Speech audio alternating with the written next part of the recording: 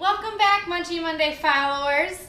Today, pairing some Crockpot BBQ Ribs with a homemade spice rub. First, we have to take off the membrane, so let's go ahead and do that. So now I just need to rinse them under water, and then I'm gonna pat them down.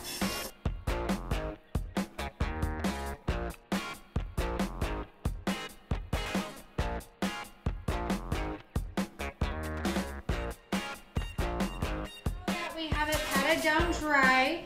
I just want to cut it into a few sections, that way it'll fit into my slow cooker. So there are my 4 sections. So I'm going to let those kind of cool off, and I'm going to mix up my dry rub. We got 1.5 tablespoons of paprika, so we're just going to add that in. We're going to do 1.5 tablespoons of packed brown sugar.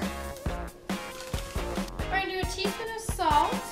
Then we got chili powder. We're going to do 2 teaspoons of this. We got 2 teaspoons of garlic powder as well. And then my favorite seasoning in our kitchen is Creole. So we're going to add 2.5 teaspoons of this. It just adds a little bit more kick than the others, I think. We're going to do 2 teaspoons of black pepper. Go ahead and mix that up.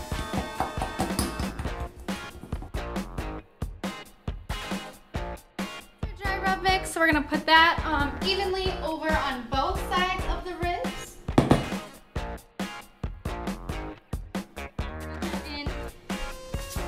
And don't be scared to put extras all over, especially if you want it a little bit spicier or a little bit less. Just do whatever makes you comfortable.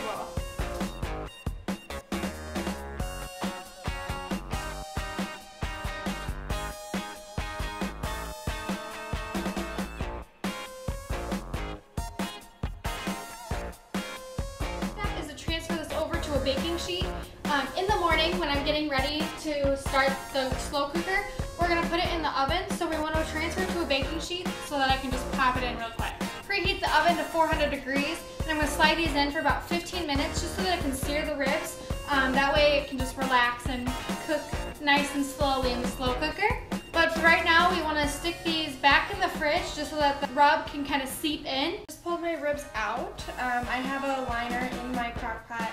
I hate cleaning, so I like the liner, and then I sprayed the liner with ham just so that it doesn't stick.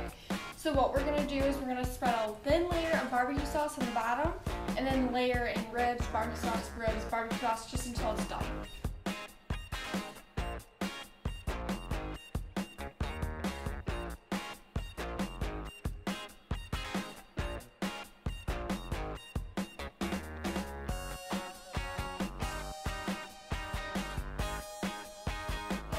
Low for about 7 to 9 hours. Probably within those last 2 hours, I'm going to cook it on high just for a couple hours. So plug it in, let it go, and then we'll check back in 7 hours. These have been cooking for 10 hours now, so let's check them out.